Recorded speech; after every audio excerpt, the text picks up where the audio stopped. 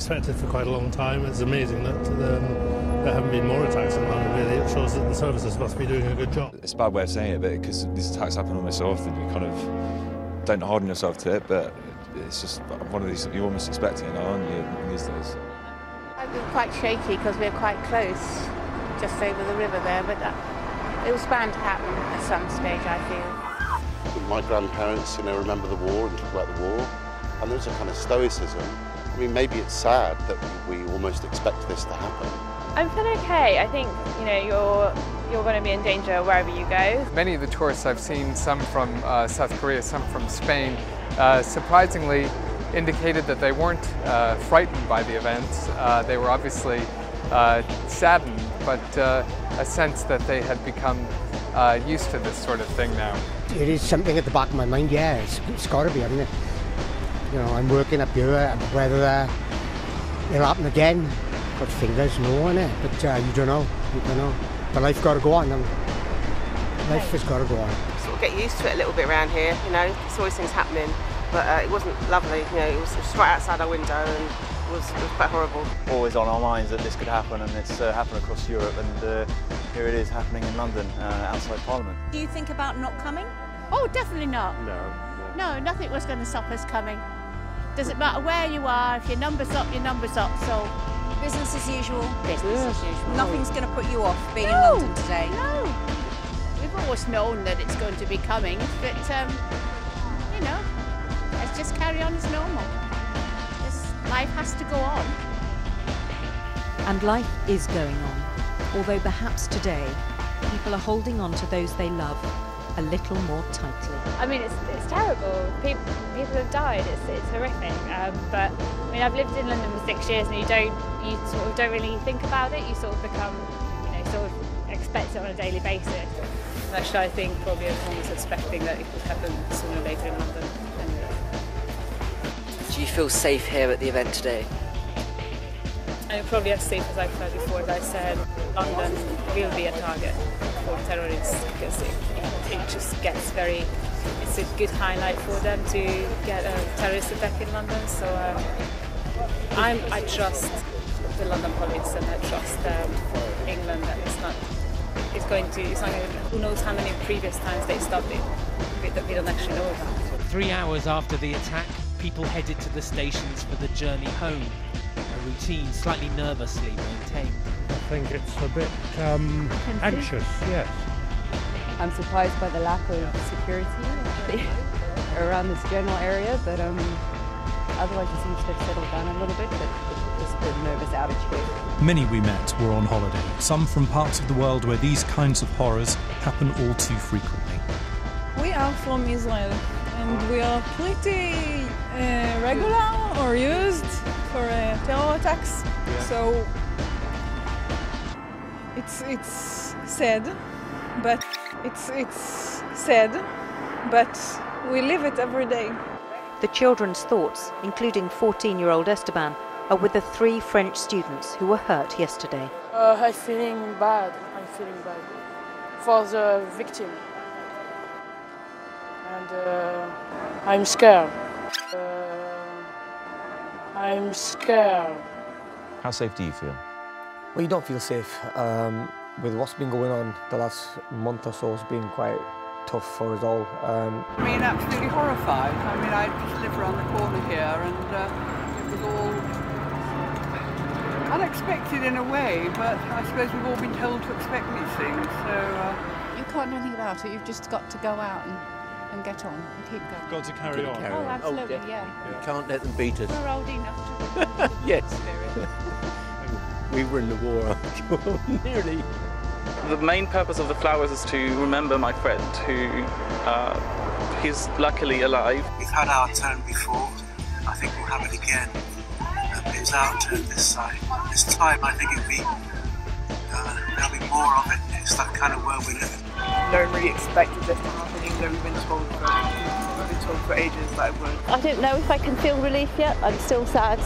Still walking across here is just quite hard actually. I didn't realise it would be. expect this thing to happen to you. So when it does, you get this incredible feeling of vulnerability and fear.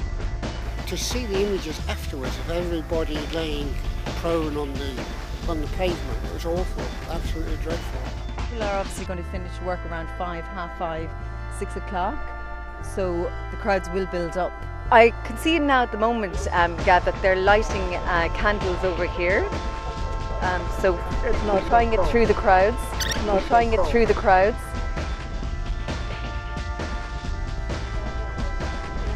So it's picking up because it was obviously only announced today.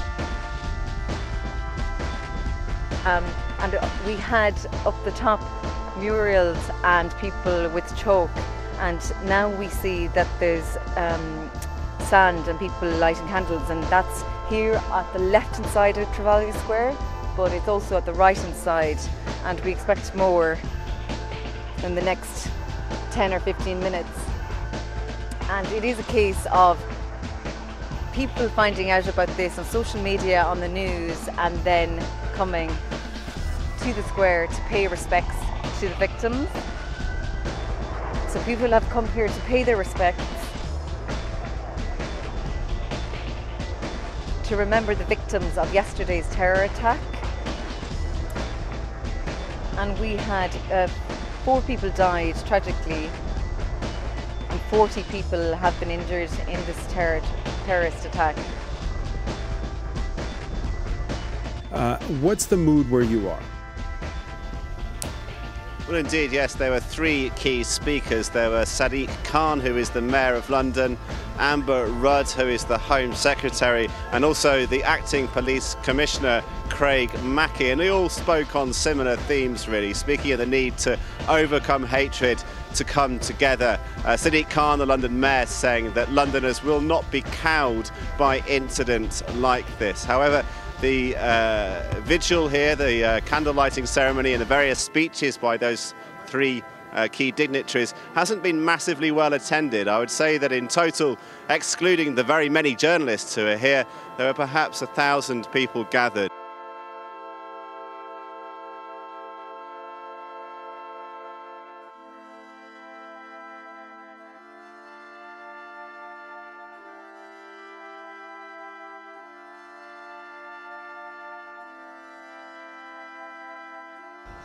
Ladies and gentlemen, Craig Mackey, the Acting Metropolitan Police Commissioner.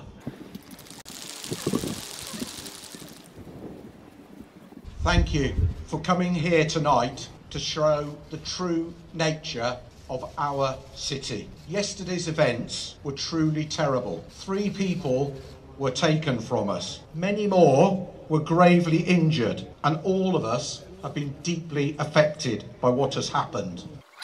And all of us have been deeply affected by what has happened. Ladies and gentlemen, the Home Secretary, the Right Honourable Amber Rudd MP. I'd like to start by saying thank you and paying tribute to the officer that lost his life, Keith Palmer. I know we will all be thinking about his friends and his family. He was courageous, he was brave, and he was also doing his duty. And he is not alone in doing that. I know that all officers of the Met are like that. I know that all officers of the Met are like that. In my experience, so are all policemen. In my experience, so are all policemen. And I want us to say thank you to them all. And I want us to say thank you to them all.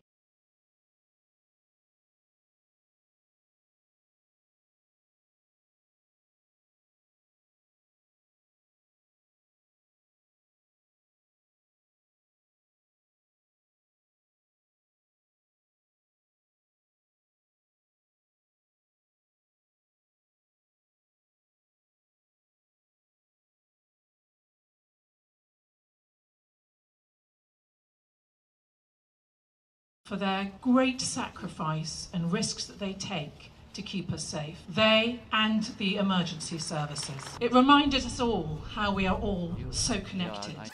It reminded us all how we are all so connected. At its height, over 40 appliances and over 250 firefighters were tackling what was a significant and serious fire. It reminded us all how we are all so connected, particularly when the random victims on the bridge of different nationalities, tourists going about their business, were also mowed down in a terrible way. Were also mowed down in a terrible way. But they will not win. We are all connected, and today we showed that by coming together, by going to work, by going to work, going to work, going to work. We don't need no education. Going to work. We don't need no thought control. By getting about our normal business, because the terrorists will not defeat us. We will defeat them. We are strong in our values and proud of our country. This is our land, a land of peace and of plenty, a land of harmony and hope. This is our land.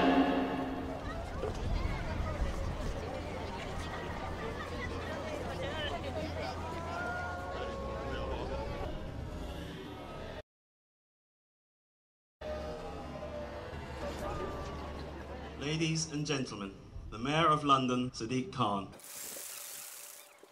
We come together as Londoners tonight to remember those who have lost their lives and all those affected by the horrific attack yesterday, but also to send a clear message. Londoners will never be cowed by terrorism. Those evil and twisted individuals who try to destroy our shared way of life will never succeed, and we condemn them. And this is a time to express our gratitude to the heroism of our police officers and emergency services who ran towards danger. And when Londoners face adversity, we always pull together. Our response to this attack on our city, to this attack on our way of life, to this attack on our shared values, shows the world what it means to be a Londoner.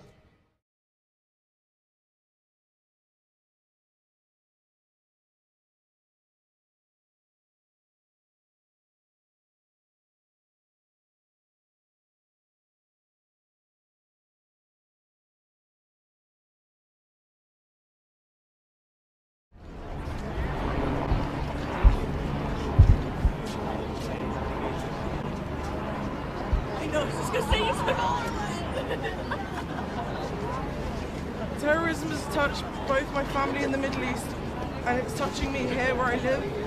And I think people don't realise that Muslims are scared twice over, if not just one time. And it's just ridiculous. It's so ridiculous. And it's just it's so ridiculous.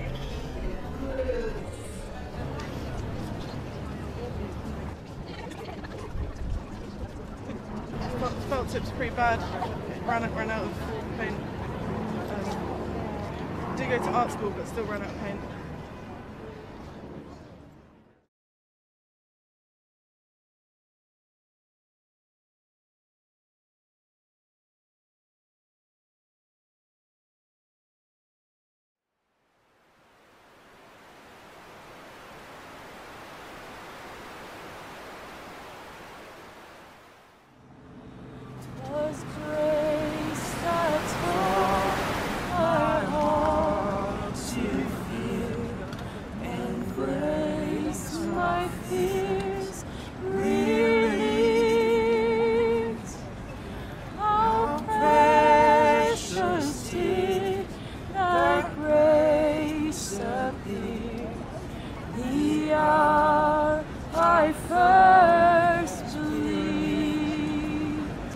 My chains are gone, I've been set free. My God, my Savior has ransomed me. And like a flood, His mercy reigns, unending love, amazing grace. Mind control, the secret UK government blueprints shaping post-terror planning. After the 2017 London Bridge attack, local officials were told, "We're sending you 100 imams." How hashtags, vigils and flowers are used to steer the public toward grief instead of anger.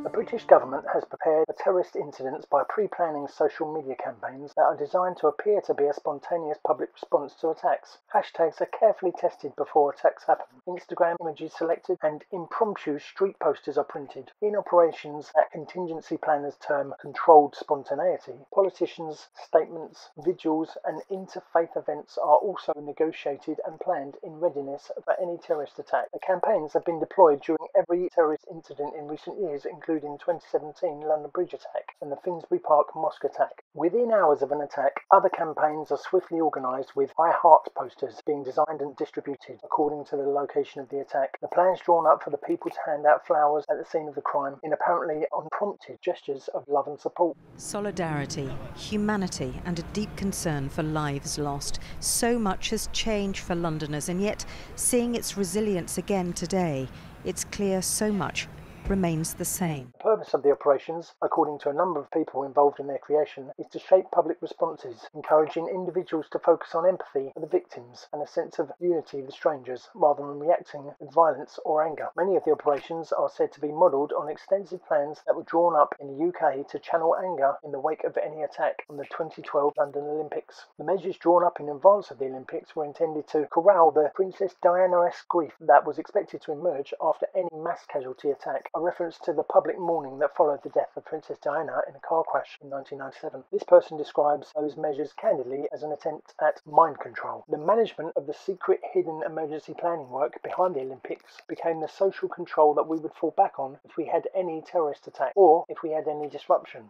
This is the hashtag we go to, and we've never come back from those days. This job has changed significantly, from planning for organic people responses to tragedy to being told we would like the people to do that. How do we get them there? A lot of the public's responses are spontaneous, of course, but a lot are shaped. The government doesn't want spontaneity, it wants controlled spontaneity. As long as we're together, the fear that these people are trying to cause can never come across.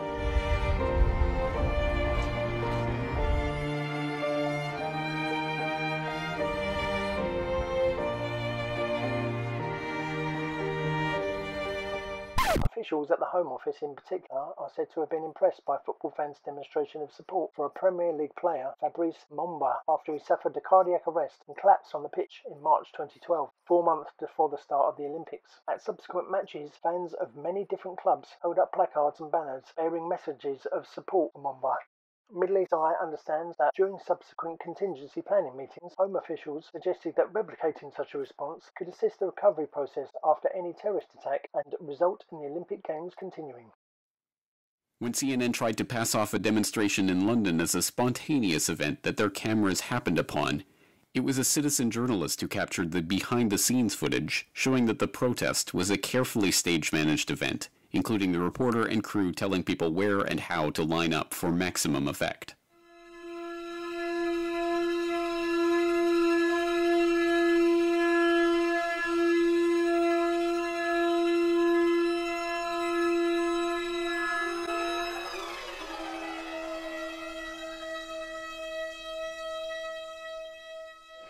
Hear that people are celebrating such a wonderful life event as their anniversary and to be lost, our hearts go out to them and we really feel badly. Kirk Cochrane was in London to celebrate his 25th wedding anniversary. His wife is injured but survived. His death was announced today. One man carrying a picture of Kirk Cochrane and the other victims on his back. Yeah, I would like to pass on my condolences to the family. I'm very sorry for what this guy did to their family and the torment and anguish that they're feeling right now. Patrick Johnson is just one of several with messages for the Cochrane family, who tonight are in London as Kirk's wife Melissa continues to recover.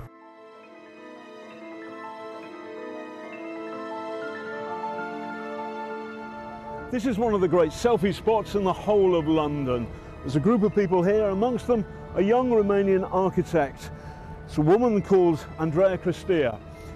She's with a bloke in London. It's his birthday.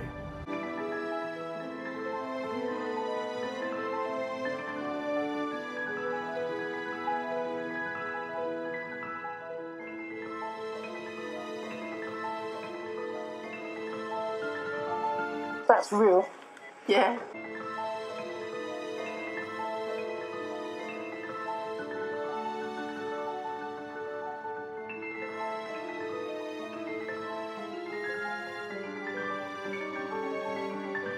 Yesterday, 3:15, it was deadly silent, and that was really peculiar. That was eerie. It was quite surreal, and it was like there was little vignettes of individual little events going on. There didn't seem to be any coherency. It's only today that I've seen the news, I've listened to the radio, and understand that what I was walking past wasn't casualties, or what wasn't living casualties. They were actually people that had been killed. Must have been a massive shock to find out. Yes. I was in shock when I found out that.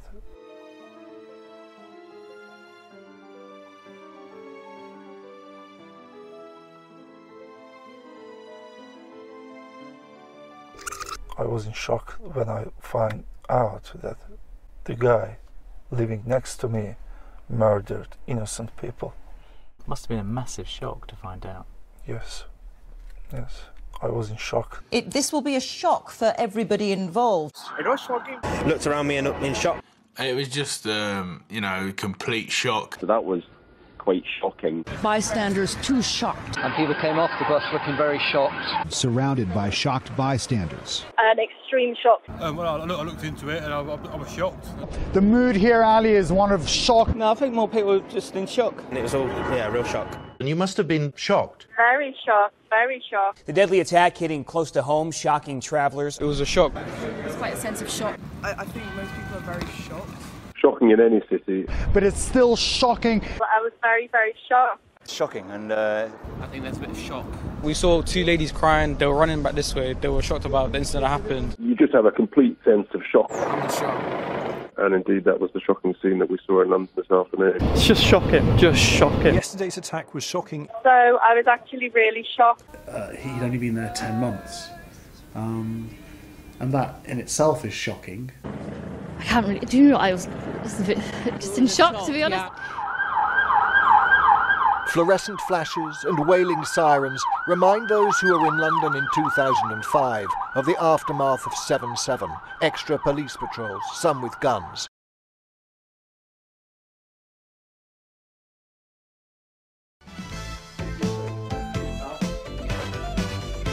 The band goes round twice.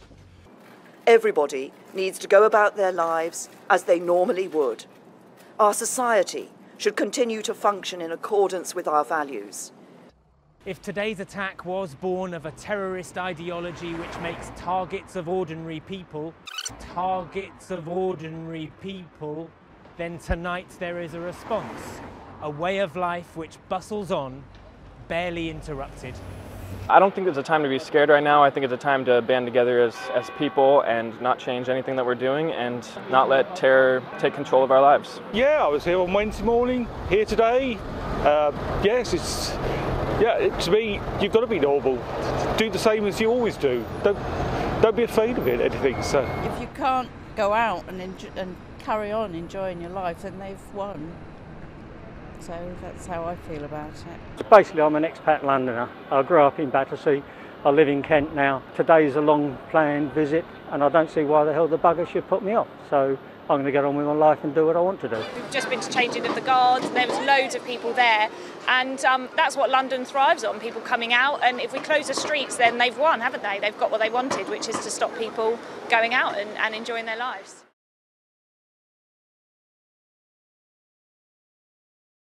And there's a mixture of anger and sadness, but also courage and defiance. They have to get back to work. They have to carry on with their ordinary lives. It's a strange mixture of emotion and one I suppose we'll have to start getting used to. It just makes me more determined that these awful people aren't going to get away with it. Why should we stop living our lives the way we do for these nutters? I think everyone just carries on as normal because that's all you can do, isn't it, really?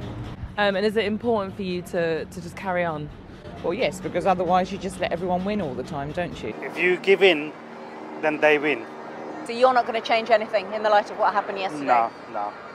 There's no need to. I don't think we should be affected.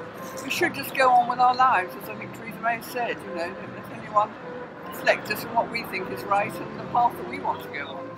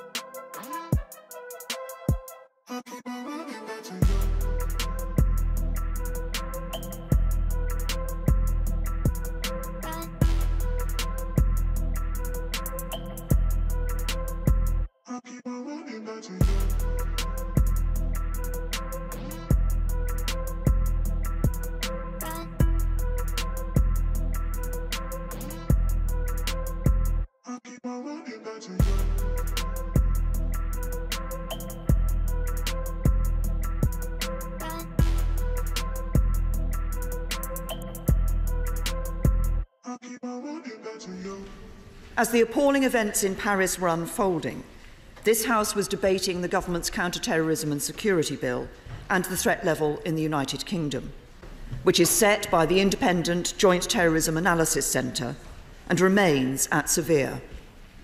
This means that a terrorist attack in our country is highly likely and could occur without warning. So I also said that the matrix system of threat assessment, and my first degree is statistics, was a ludicrous attempt by the government, National Police Improvement Agency, to almost mind control and dumb down thinking, criminal intelligence analysis thinking, on looking at threat. Why would they do that?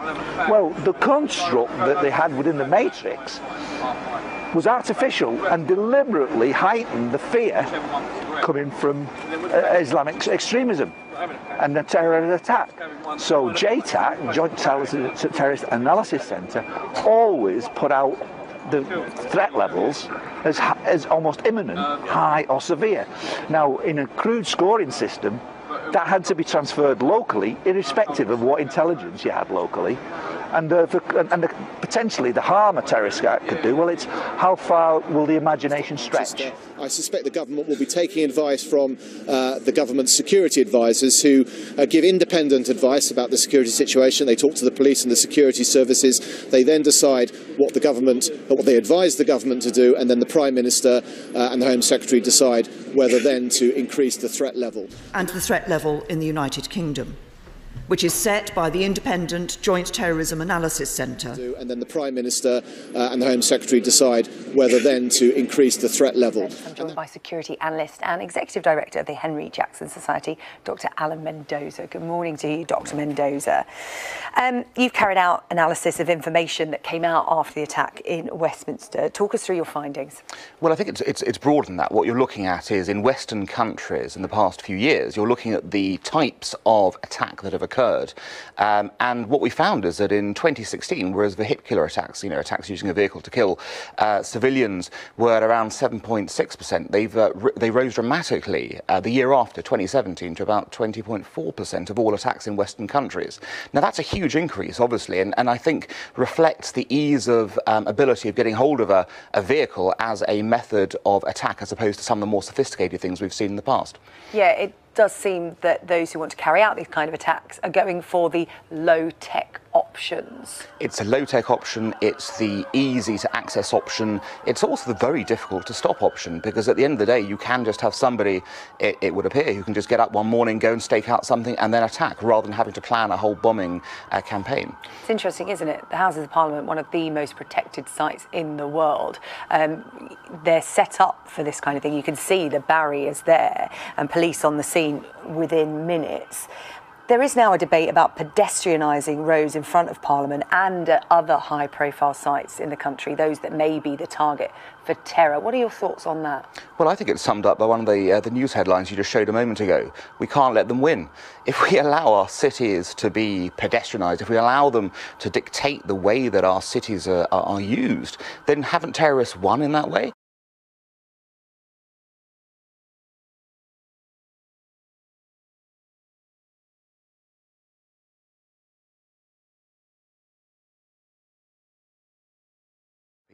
So obviously a democratic institution like Parliament goes to the heart of what this country is about. And that is why, obviously, it's always going to be a target. At the same time, your note about the preparedness, that is key here. It is really true that were this to have happened somewhere else, the police would probably not have been there in the same amount of time, simply because they're not ready for it. So there is this very dangerous game you've got to play between, in a sense, you recognise there will be high-profile targets, and then you prepare for that, and you respond really quickly, or you try and displace that activity somewhere else, and it could be much, much worse. I think it's worth seeing in some of the other cases we've seen on the continent with guns and things, that the more minutes it takes to get to the scene of the crime, the more people who die.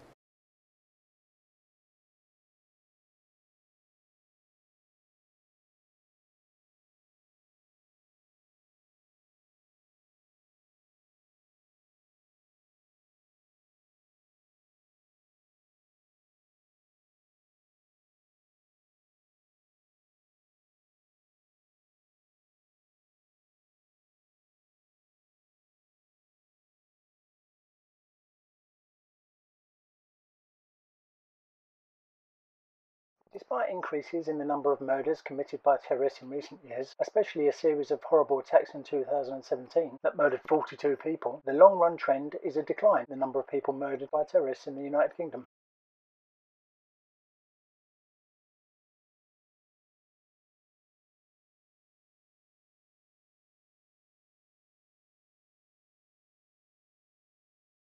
From 1975 through to August 15, 2018, a British person's chance of being murdered in a terrorist attack on British soil was about 1 in 1.1 million per year. But that annual chance of being murdered in a terrorist attack obscures big shifts over time. Over the last decade, the annual chance of being murdered in a terrorist attack on British soil was about 1 in 11.4 million per year, far lower than the entire 1975 to 2018 period. The annual chance of being injured over the entire time was 1 in 496,464 per year, but only 1 in 1.4 million per year over the decade. Figure 3 means that the chance of a British person being murdered in a terrorist attack was 1 in 63,280,444 that year.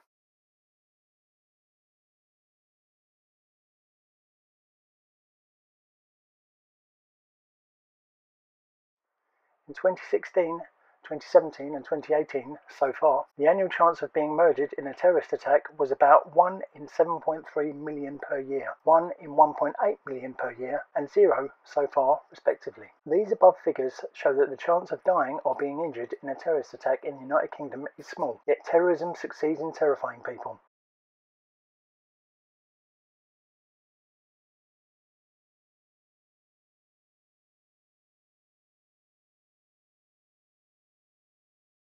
The odds of dying from accidental injuries. Drug poisoning is the leading cause of injury death in the United States. The lifetime chances of dying from accidental drug poisoning were 1 in 68 in 2017, compared with 1 in 572 in a car accident and 1 in 218,106 for fatal injuries caused by lightning. As you can see, the chances of dying from a terrorist attack is approximately 5 times less likely than being struck by lightning. How many of us are scared of being struck by lightning on a daily basis? Think about being struck by lightning every day. It could happen. It's going to happen. No one, I would imagine. We have had a remarkably small number of terrorist attacks, but unfortunately that's not going to stay that way. We are going to have more, and it's something that we as a society need to understand. The biggest threat right now is homegrown terrorists, British-born citizens who are strongly influenced by what they see and what they read on the internet. On the BBC regularly we hear kind of attempts at trying to say we need a fortress Britain and it's the fault of refugees. Well, the fortress Britain hasn't paid off. What can you do about somebody who decides to blow themselves up? There's almost no defence to that. I think that we need to take necessary precautions to make sure that we protect that which we value, we as a whole country value.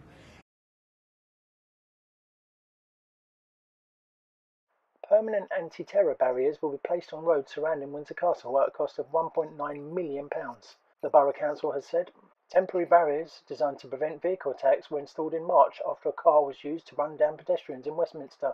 The council said that some of the money would be spent on ensuring the barriers blend into their surroundings. Barriers went up around the royal residence in Berkshire on Monday, forming a ring of steel. The force said the changes were proportionate and necessary, but said there was no specific threat to Windsor.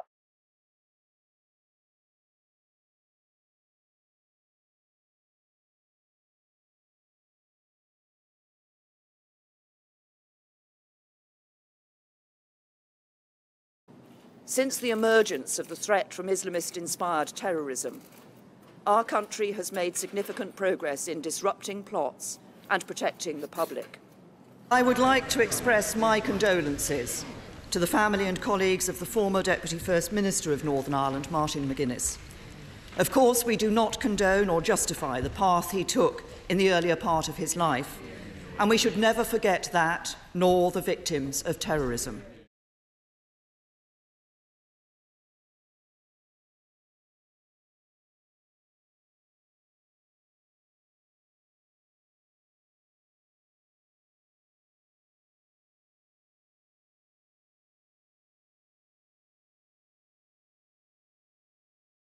However, as my noble friend Lord Trimble set out yesterday, he played an indispensable role in bringing the Republican movement away from violence to peaceful and democratic means and to building a better Northern Ireland.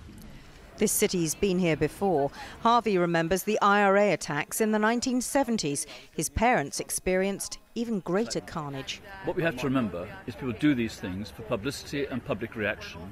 And just like the IRA outrages in the decades gone past, we have to make sure that public reaction is not what they want, but it's not what they want.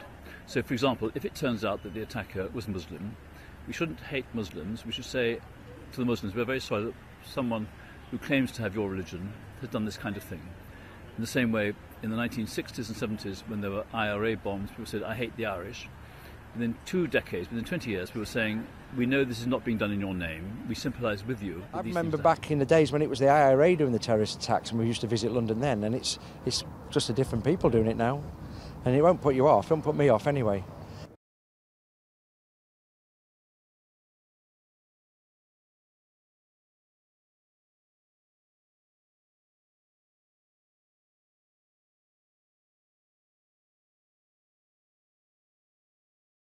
If we look to the situation of terrorism, Well, foremost on everyone's mind is, of course, the situation with jihadism. And in the UK, the threat is perhaps as severe as it's been since 2001. And this is because the threat itself is so diverse. You're looking at lone actor plots, highly networked cells. You're looking at really rudimentary attacks with vehicle rammings, knife stabbings, to coordinated bombings. So in Ireland, the situation is very different. I don't think the jihadist threat is anywhere near what it is like in the UK. It's a very different scenario. But where Ireland does obviously see the issue of terrorism is with paramilitaries. And just last month, the British Security Service said that Northern Ireland is probably the most concentrated area of terrorist activity in all of Europe. Said that Northern Ireland is probably the most concentrated area of terrorist activity in all of Europe. And you could see this with a steady drumbeat of terrorist attacks. So in the last 5 years, there have been almost 350 shootings relating to Northern Ireland terrorism, as well as over 250 bombing incidents as well. And there's also steady seizure of explosives, of firearms, and of course, the number of people arrested. And it's widely understood that all groups, whether they've actively been involved in decommissioning efforts, maintain access to weapons or arsenal of weapons as well. There's another terrorist...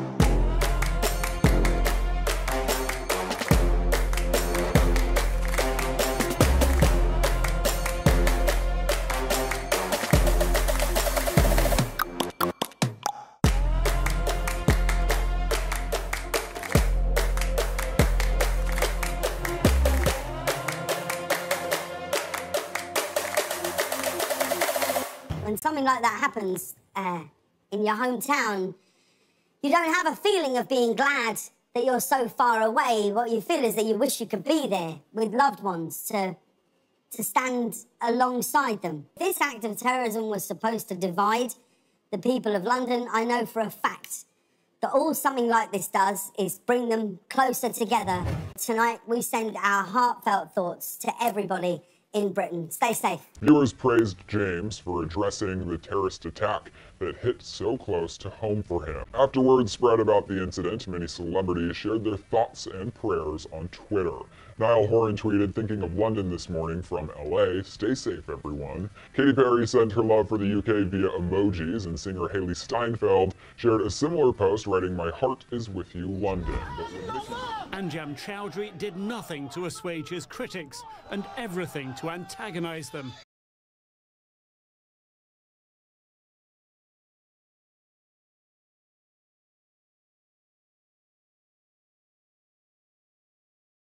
This is his vision for the UK. Of course, alcohol will be banned, drugs will be banned, pornography will be banned, gambling will be banned, but the money Queen with the Queen? There will be no monarchy. Queen Elizabeth, go to hell! Queen Elizabeth, go to hell! A reputation as a rabble-rouser.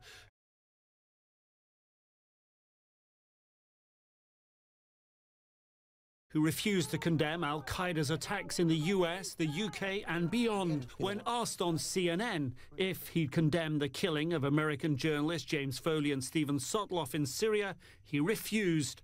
Well, quite frankly, I think it's completely pathetic and absurd for you to ask a Muslim to condemn the killing of one individual.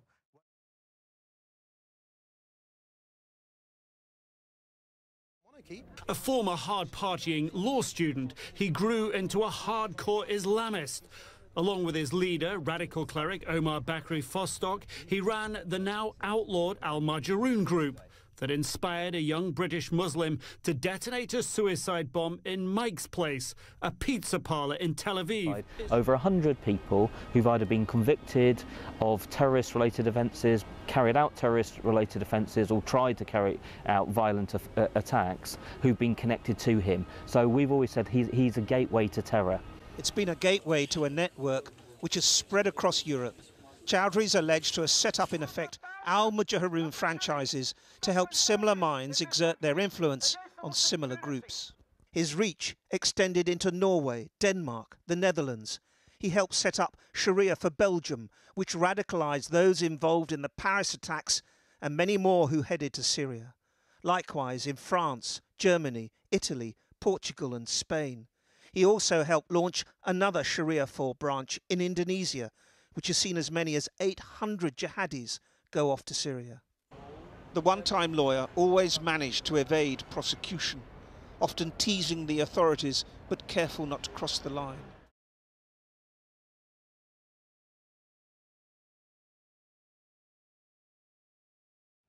He organised this demonstration outside the Lebanese embassy, brandishing placards with the acronym ISIS clearly visible, but standing for Islamic State is solution. 2 months later, ISIS was proscribed and those banners disappeared. Do you support violence to achieve the goal of a worldwide ummah? In his countless TV appearances, Chowdhury never condemned the atrocities, the suicide bombs, the beheadings, the mass slaughters. Do you not worry that it is your voice that's helping radicalise people who want to do this? But his constant messages on social media has finally led to his downfall. You deserve to be arrested, prosecuted, jailed for the rest of your life. But it won't be prison for the rest of the cleric's life. His conviction for supporting ISIS carries a maximum 10-year sentence. Chowdhury now reportedly arrested on suspicion of terror-related offences. Few in the UK will mourn his silencing, however short it may be. The spirit of Manchester and the spirit of Britain is far mightier than the sick plots of depraved terrorists. That is why the terrorists will never win, and we will prevail.